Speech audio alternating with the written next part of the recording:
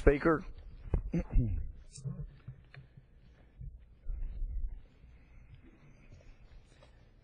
Sometimes it's very helpful to set the record straight, as my friend from Tennessee talked about earlier. And I thought that would be highly appropriate given some of the lighthearted and sometimes mean-spirited barbs that have been sent the way of former governor, vice presidential candidate Sarah Palin. So I just wanted to set the record straight, Mr. Speaker, so that people understand and the congressional record will properly reflect just how prescient that Sarah Palin has been in the past. We're going back 5.5 years. But this was an interview that Charles Gibson did that gave rise to a Saturday Night Live skit. But this was Charles Gibson, quoting verbatim from him and then Sarah Palin. Let me ask you about specific national security situations. Let's start, because we are near Russia, let's start with Russia and Georgia.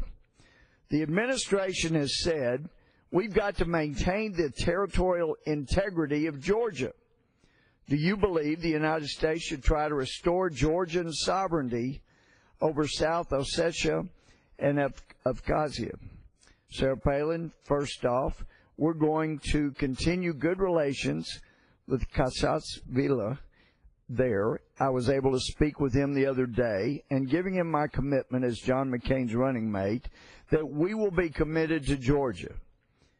And we've got to keep an eye on Russia. For Russia to have exerted such pressure in terms of invading a smaller democratic country unprovoked is unacceptable.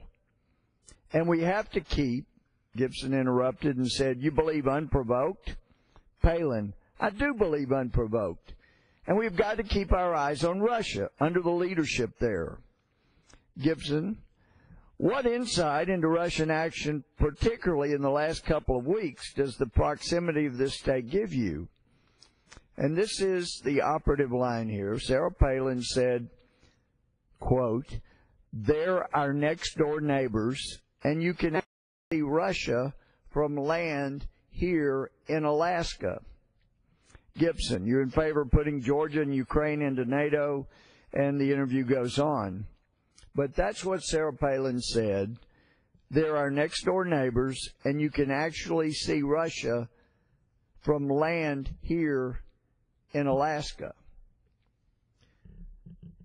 And that should be relevant to people. If you're living next door on 1 acre of land, and the people that own the acre next to you have been guilty in the past of breaking into other neighbors' sheds and buildings, then certainly that's something that you ought to be watching more closely than people on the other side of the town that don't live next door. I mean, proximity can be an important matter. But here is the text of what Saturday Night Live did on September 13, 2008.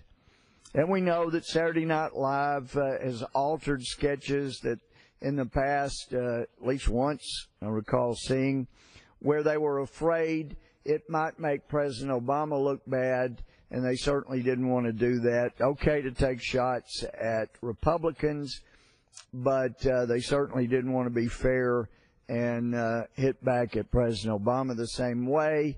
And even as Lorne Michaels, comic genius that he is, has indicated, yeah, they do lean left there at Saturday Night Live. This was a sketch involving Tina Fey as Sarah Palin, Amy Poehler as Hillary Clinton. They were appearing together in the sketch, and these quotes are verbatim from the sketch.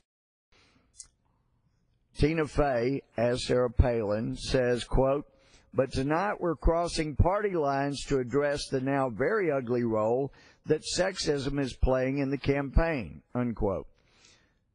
Then Amy Poehler as Hillary Clinton, quote, an issue which I am frankly surprised to hear people suddenly care about, unquote. Tina Fey as Palin, you know Hillary and I don't agree on everything.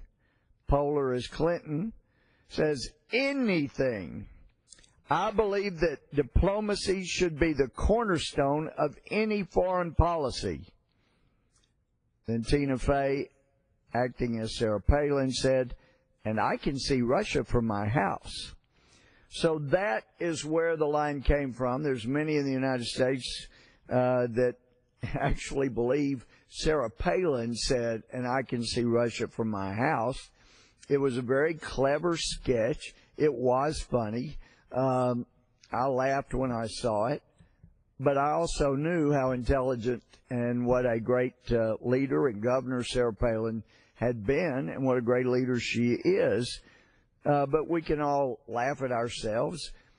I just didn't realize that that was going to take off, and by the writers at Saturday Night Live giving Hillary Clinton a line that said anything, I believe that diplomacy should be the cornerstone of any foreign policy, sounding like a diplomat or a politician, and then trying to make Sarah Palin sound very much less so, when actually the best quote remembered from Hillary Clinton will probably go down as the statement made here on Capitol Hill in reference to the 4 American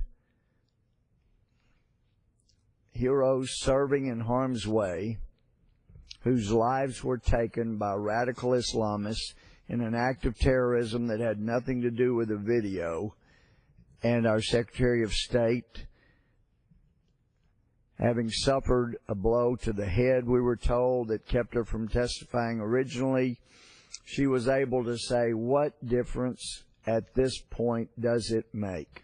Not realizing, obviously, that when Americans are murdered who are working for this government and even working for her, with her as the boss, it is rather important to find out precisely why those people were murdered. In fact, some Libyans told me that very thing back before Christmas.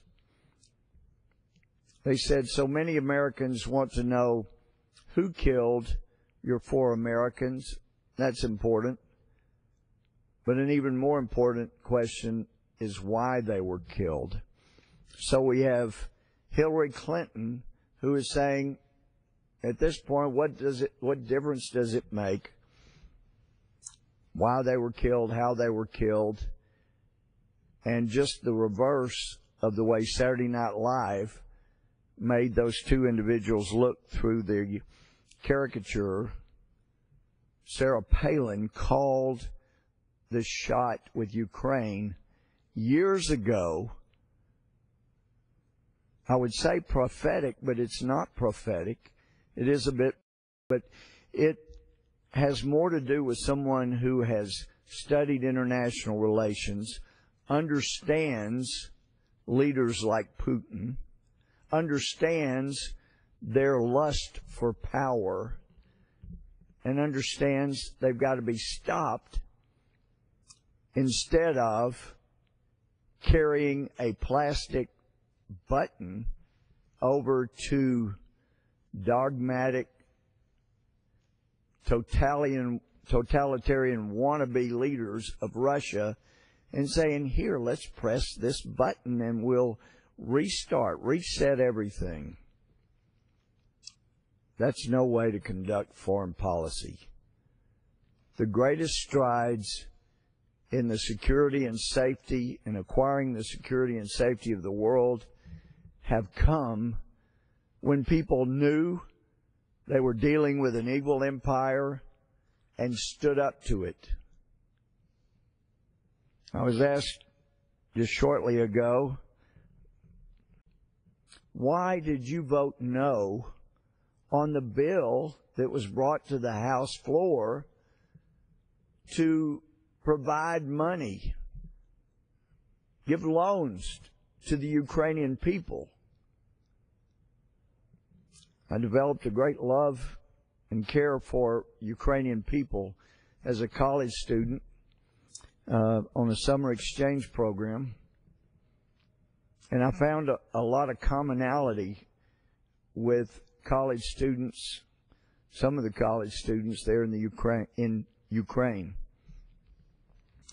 I made the mistake of saying the Ukraine, Mr. Speaker, but one of my Ukrainian college friends corrected when I was there as an exchange student, said, "Do you say I'm going home to the Texas?" And I said, "No." And he said, "We don't say the Ukraine. You come to Ukraine." Doesn't need the article the. So they're in Ukraine. People are suffering.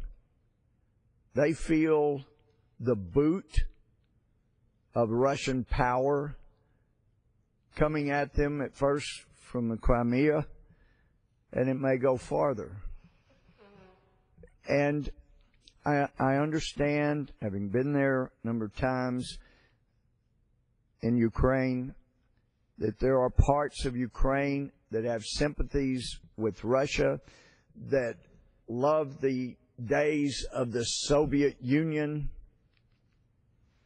when they didn't have to look for a job themselves. The government would tell them how far they were allowed to go in school. They would tell them what their job would be, and you step out of line, you could go to Siberia.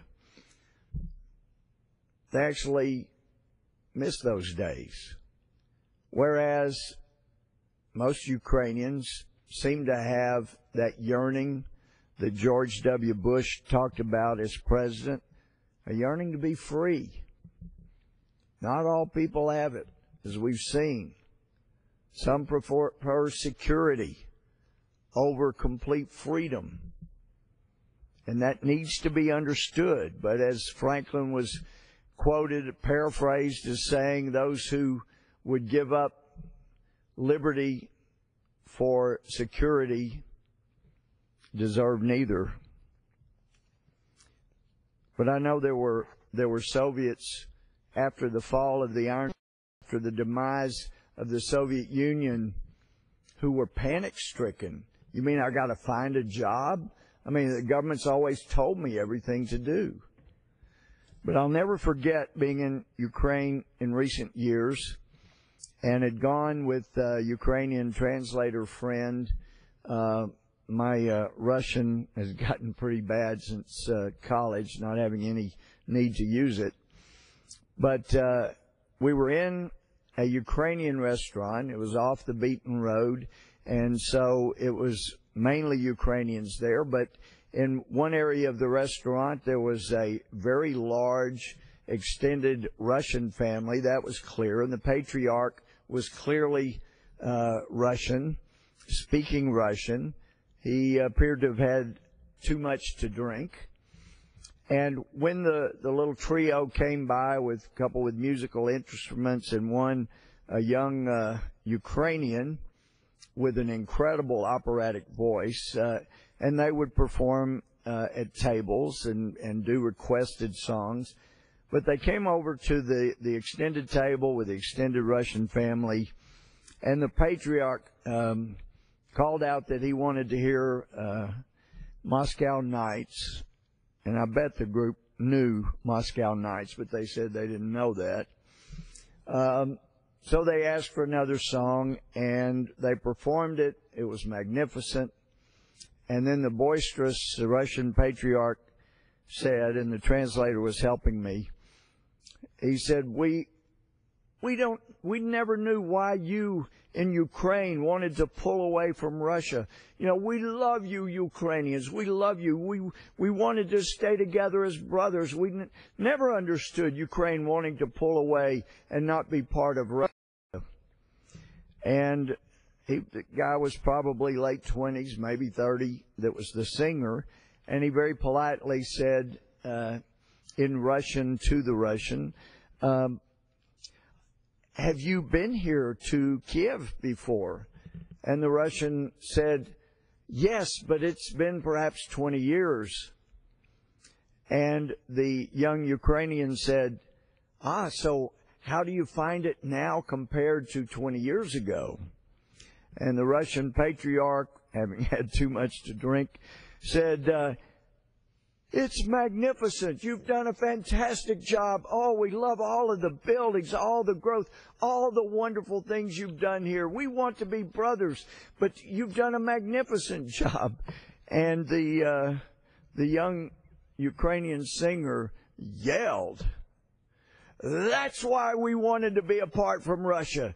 You kept us suppressed. You took away the best we had. You stepped on us. You mistreated us. You would not let us reach our potential. That's why we want to be separate from Russia. That's why we separated from Russia. That's why we do not want to be part of Russia. You took the best we had and left us nothing. We can do much greater things when you allow us as Ukrainians to be in charge of Ukraine. And I wanted to stand up and give the young man a standing ovation. I was just thrilled that he felt so strongly and so passionate about Ukrainian freedom. There are so many in Ukraine that feel that way. They don't want the Russian boot on their throat.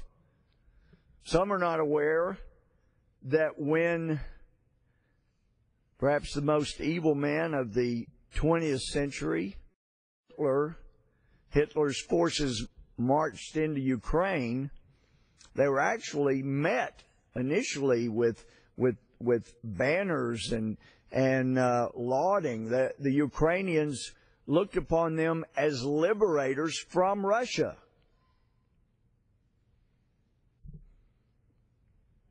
And if they had not been so consumed by the ridiculous super race mentality that they'd sold themselves on, they would have recognized that the Ukrainians would have helped them.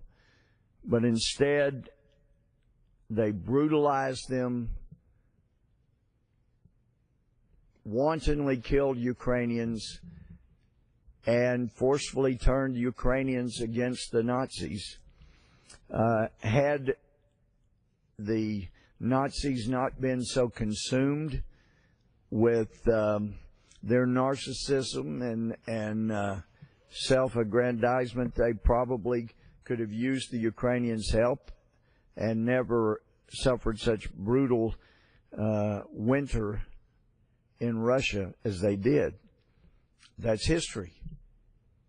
And I'm very proud that we have a former governor from Alaska that understands people like Putin, understands that Putin may have suffered from a debility that Stalin did. Stalin described it. The English translation was with power dizziness. So a little bit dizzy. Gee, let's take the Crimea, because he has done as Khrushchev did of our late great President John Kennedy. Kennedy was a brilliant man. There was no question he was a man of courage, as illustrated during World War II. We were told that he was taking a number of medications when they met in Vienna the summer of 1961.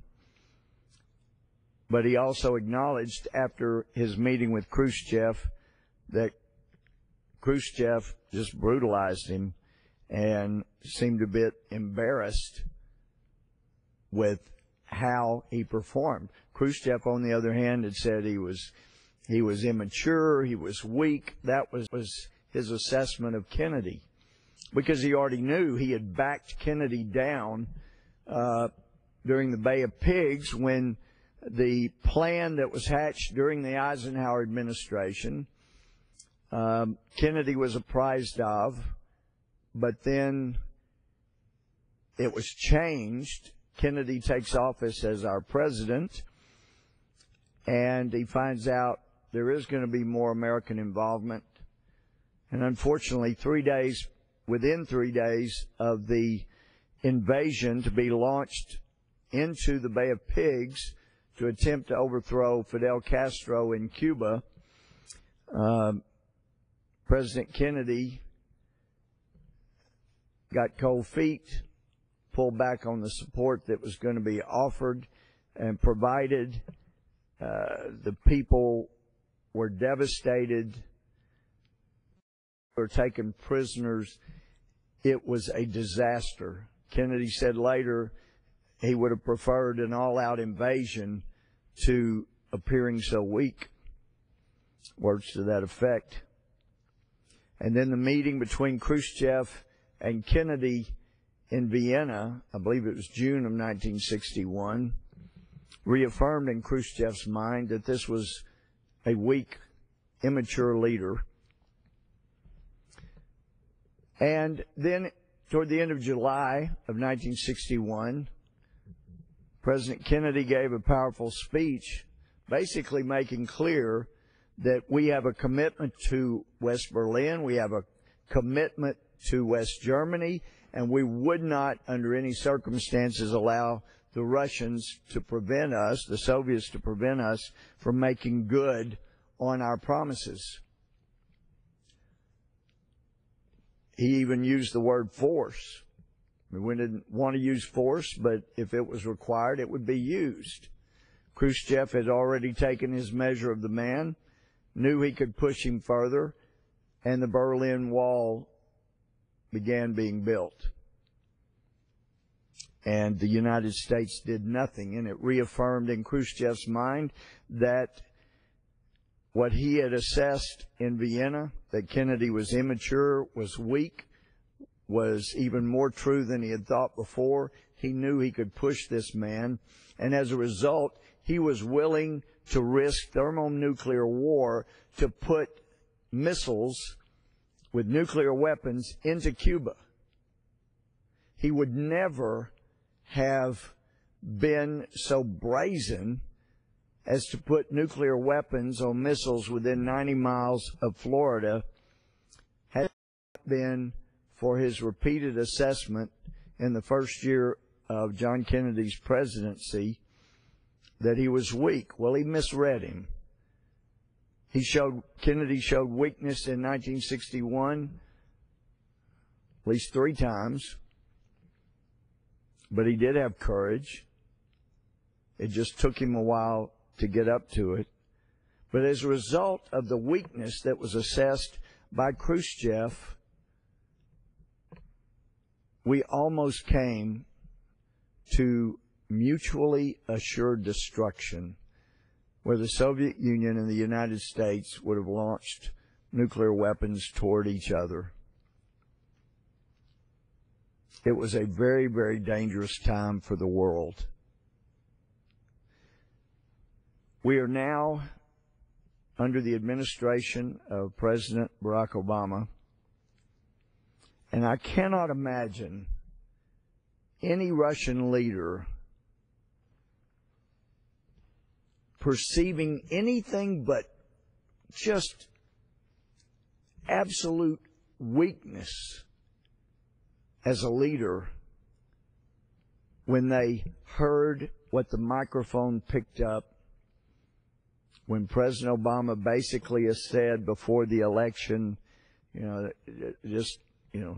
Putin after the election I'll have a lot more flexibility. The message was clear. I'm willing to cave on all kinds of things. I have to just look strong right now, but I'll cave on all kinds of things once we get past the 2012 election. For all the things that he is, Putin is not stupid. He knew exactly what that message was, though most of the voters in the 2020 election did not. And as a result, of that and so many other things, Russia believes they can cow America, and we will not stand up when this president draws red lines. They won't be enforced. I want to go back to something Sarah Palin pointed out in her interview. And this is actually in Newsbusters. It talks about the interview that Sarah Palin gave with Charlie Gibson and sets the record straight. But Palin foresaw that because of Putin's actions and Russia's movement against Georgia, that if we did not send a very clear message that such offensive, border neglecting actions were not rebutted, then there would be other invasions to follow. She has been skewered for saying back in 2008 that if Russia was not stopped, then next they would move against Ukraine. She was belittled for that, and yet she had read Vladimir Putin far better than anybody in this administration. She knew what they were capable of. She knew what they wanted to do. She knew there's only one way to deal with bullies, and it's not to repeatedly give them your lunch money. If you continue to attempt to appease bullies, not only will they continue to take more and more and more, but they will have no respect for you whatsoever. That is also a problem we have had with radical Islamist leaders in the world. They understand one thing, that's strength. That's why the Marines, the United States Marines, were sent to the shores of Tripoli. It was not the negotiations that Thomas Jefferson and others engaged in with the Barbary pirates, those radical Islamists. They didn't do any good. It was not until the Marines fought as bloody and tough or tougher than the radical Islamists, they realized, gee, we better leave these guys alone. But for the valiant, fervent fighting of the Marines, then we would have continued to have to pay huge portions of our United States budget for extortion to get our sailors back. Sarah Palin understood that. She understood that you've got to stand up to bullies. So I think it's important that the congressional record properly reflect that Sarah Palin had it right. Saturday Night Live assessed her wrong. Sarah Palin had Putin pegged. She had the actions of Russia pegged. She knew what they would do next. So what have we done? Ukrainian borders are violated by Russia, and we want to go by as our friend is being brutalized, assaulted, and throw money at our friend who is being brutalized. That's not much of a friend. If I'm being assaulted, I would hope a friend would stop and help me and not just throw money. Who have known associations with radical Islamists. The Egyptian paper, back when it was controlled by the Muslim Brotherhood, bragged that they had 6 Muslim brothers who were top advisors and top positions in this administration. So we're not allowing our FBI, our intelligence officials, agents, to be trained to properly see this threat. So the Russians say, hey, this guy's a threat to you, you better check him out, and you'll find out what we're talking about. He had been to an area where people were often radicalized. He had gone to an area that he came to America claiming asylum, to need asylum from, and he goes back to that area? Well, that should have been a red flag right there. He didn't need asylum from that area. He just went back there and got radicalized. But our blinded FBI agents were not able to ask those questions. And when I chided the director for not even going out to the Muslim mosques to talk to people out there, to ask questions, to find out if the Tsarnaevs had been radicalized, the FBI director said that they did go out there to the mosque. I didn't hear it at the time, but I heard it on the replay when he adds, as part of our outreach program, they didn't go out there to investigate the Tsarnaevs to save Bostonians' lives. He didn't even know that the Islamic Society of Boston was started by a man named Al-Moody, who is in prison for 23 years for supporting terrorism. After being a very important advisor, he helped find Muslims to go into the military as Muslim chaplains. He helped the Clinton administration. He actually helped the George W. Bush administration early on until they figured out, whoa, this guy's supporting terrorism. And they had him arrested, I believe it was 2003, out at Dulles Airport, and he's in prison now because they recognize what he is. But our FBI director, the FBI agents didn't even know you had a terrorist supporter that started the mosque where the Tsarnaevs went.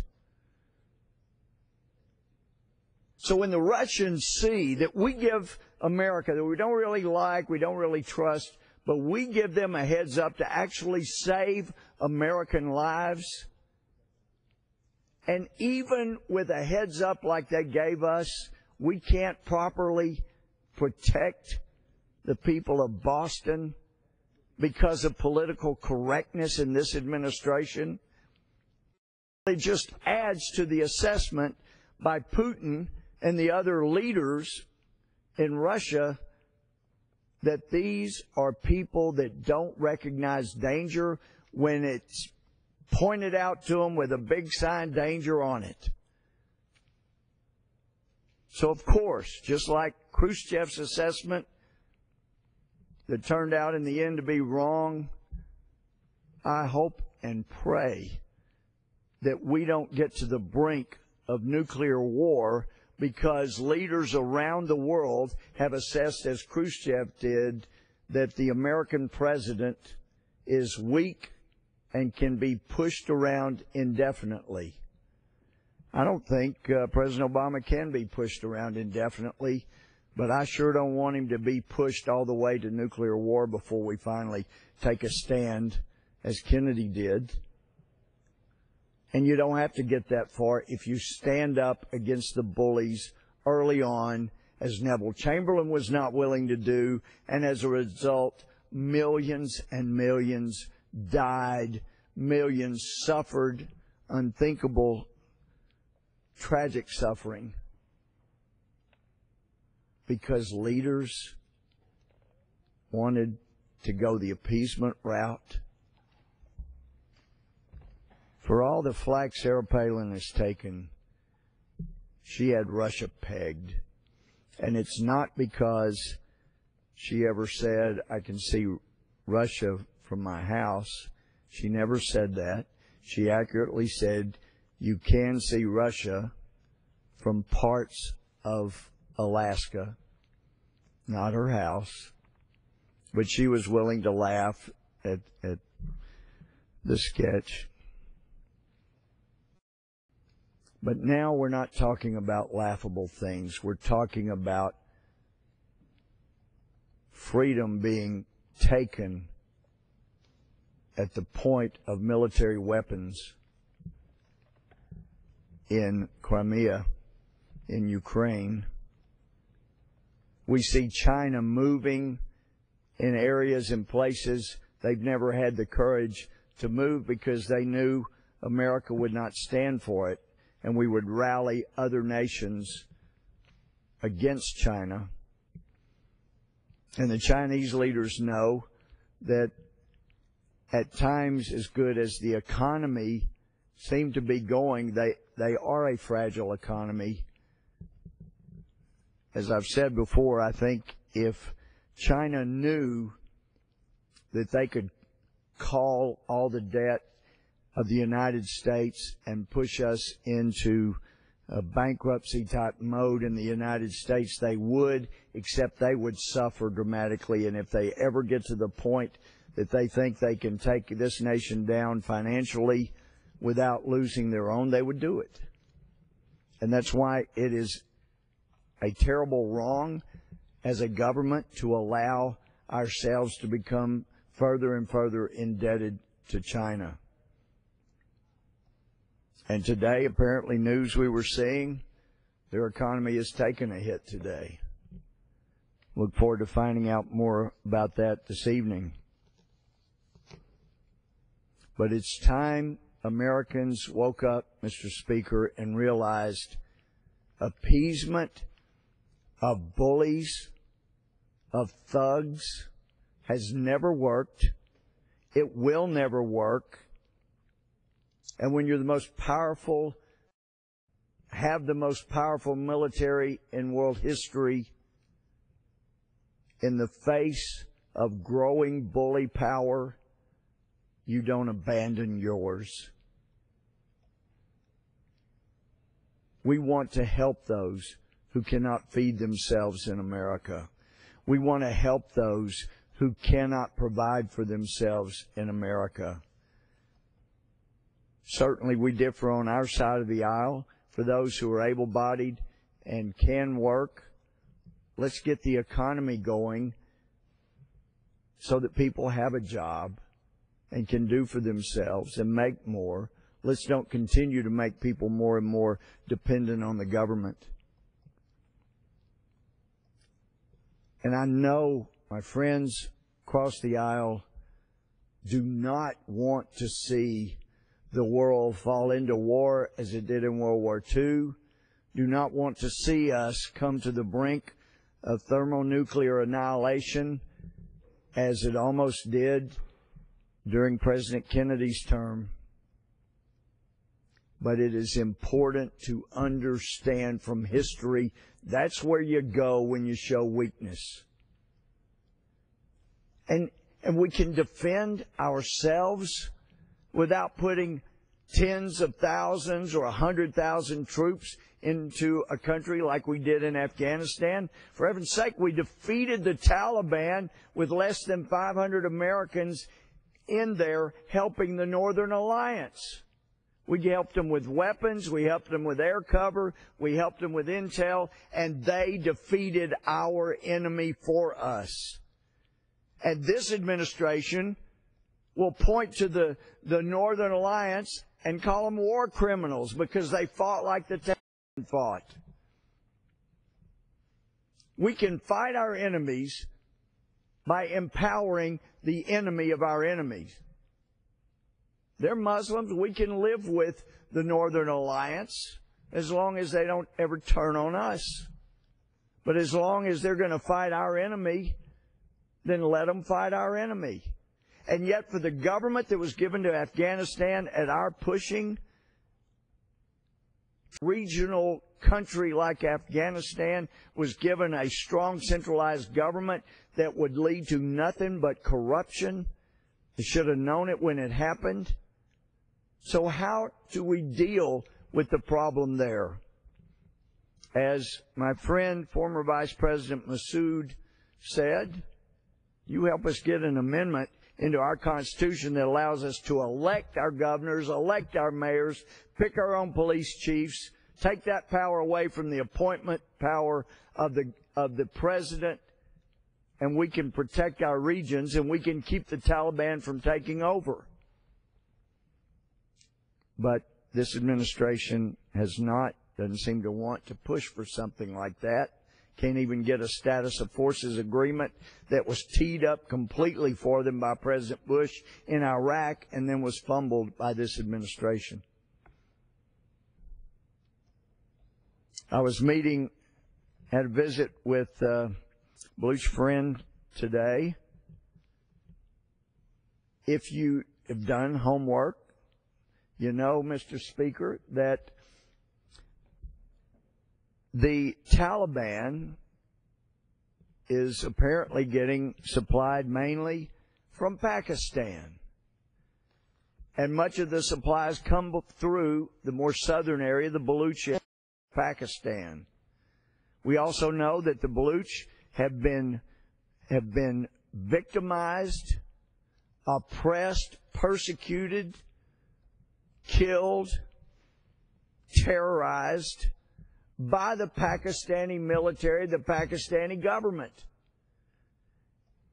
And Iran has done the same thing because the Baluch people are indigenous to the southern part of Pakistan and on into the most minerally rich areas of Iran. So we don't have to go to war with Iran. We don't have to go to war with Pakistan. But if you start assisting the Baluch people to stop the oppression and perhaps have their own independent country, the Taliban stop getting supplied by Pakistan. Iran doesn't have all of the minerals. They have those mineral areas, a big part of an important part of them at least, are run by the Baluch people, and we can do business with them. There are ways to deal with the enemies of our enemies so that they keep areas around the world in check, so you don't have to lose so much American lives. Most people are not aware. Most Americans have been killed under the administration of this president. It's time we stood firm. It's time we let the bullies of the world know Sarah Palin was right, and we need to stand up to them. And with that, I yield back. None of the speakers announced. Throw money on the way by. And in fact, we have agreements in writing that require more than simply throwing money at Ukraine when they're being brutalized by Russia. Russia's economy is not all that strong. And I don't know if Ukraine would get this desperate or not, but we know that Putin, just to show Ukraine that they can hurt them, has stopped the flow of natural gas before and would obviously be willing to do it again. But Russia has very long pipelines that run through Ukraine. Perhaps at some point, Ukraine will get desperate enough to say, well, they may have a very weak leader over in the United States, will not come help us, but something we can do to hurt you, Mr. Putin. You do one more thing, and those pipelines of yours that bring you so much money into your treasury will be history. And then see how you do. I hope it never gets to that point. I hope that Russia doesn't continue to push matters until they push us, as Khrushchev did, to the brink of World War again. But in seeing the debate between President Obama and Governor Romney, in which President Obama chided him by saying, the 1980s called and they want their foreign policy back. We've now seen the appeasement repeatedly of this administration. And that's why I've said before, Neville Chamberlain called to this administration. He wants his foreign policy back because it appears it's being utilized once again. It didn't work for England against Hitler, and it will not work now against Russia and Putin. I was very small as a kid in elementary school, but I learned early on, I may get my nose bloodied, but I'm going to make the big bully hurt. And when I made him hurt enough, after he had bloodied my nose, he left me alone. He could have hurt me. But it doesn't matter whether you're big or small. If you want to deal with bullies by appeasement over and over and over again, and it's clear you're going to continue to encourage bullying. I was never for bullying, would stand up to it as a young kid in elementary school, and I'm for standing up against it when we have the most powerful military in the history of the world until this administration finishes with it. We still do for now. But I see my dear friend, Dr. Michael Burgess from Texas, and I would yield to him for whatever time he wants to use. Mr. Speaker, I send to the desk a privileged report from the Committee on Rules for filing under the rule. The clerk will report the title. Report to accompany House Resolution 515, resolution providing for consideration of the bill H.R. 3189 to prohibit the conditioning of any permit, lease, or other use agreement on the transfer, relinquishment, or other impairment of any water right to the United States by the Secretaries of the Interior and Agriculture, providing for consideration of the bill H.R. 4015 to amend Title 18 of the Social Security Act to repeal the Medicare Sustainable Growth Rate and improve Medicare payments for physicians and other professionals and for other purposes, and providing for the proceedings during the period from March 17, 2014 through March 21, 2014. Refer to the House calendar and order printed. Gentleman from Texas may resume. All right. Thank you, Mr. Speaker. Thank my friend from Texas for such a lovely speech. Very touching. Well, here's something else that's pretty powerful. Sarah Palin, in her speech, Conservative Political Action Committee, on March 8, 2014, said this: those policies that the cabinet have to explain and justify, how do you convey to Putin the threat that sounds like, Vladimir, don't mess around or you're going to feel my flexibility because I've got a phone and I got a pen and I can dial real fast and poke you with my pen, pinky promise. Well, obviously she was having some fun herself, but she makes the point. A phone and a pen won't do it when you're talking about a bully that does not mind violating borders, killing people, subjugating masses of people. You got to stand up to them. I think one of the clear indications, not only that we had a weak administration on foreign policy, but also we didn't use common sense in protecting ourselves, came very clearly before the Boston bombing, when the Russians, the Russian leader, Russian people like us pretty well, but the Russian leaders don't like us particularly and certainly don't respect us. But even so, they realize that we actually have a common enemy, and that's radical Islam. Radical Islam that would love to see Russia fall, Ukraine fall, United States fall. We'd love to see that all fall under a giant global caliphate. So we have that common enemy who wants to destroy each of our ways of life. So Russia, despite dislike and distaste in some ways for the United States, actually reached out and said, hey, we're not sure you realize, but this Sarniev, he's been radicalized. He's dangerous. We're not going to reveal any too much secrets here, but any intelligent administration will take what we have said, that Sarniev is dangerous, he's been radicalized, he's a threat to you, and do some digging. And the best we can find out, even after questioning the director of the FBI, the best we can find out is they apparently went and talked to Sarniev himself. Well, okay, I guess you got to do that. Good idea.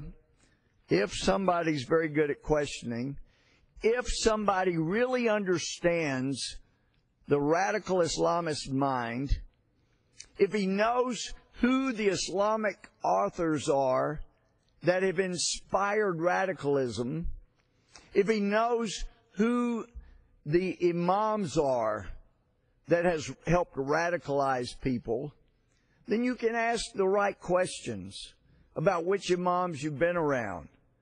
What authors are your favorite authors?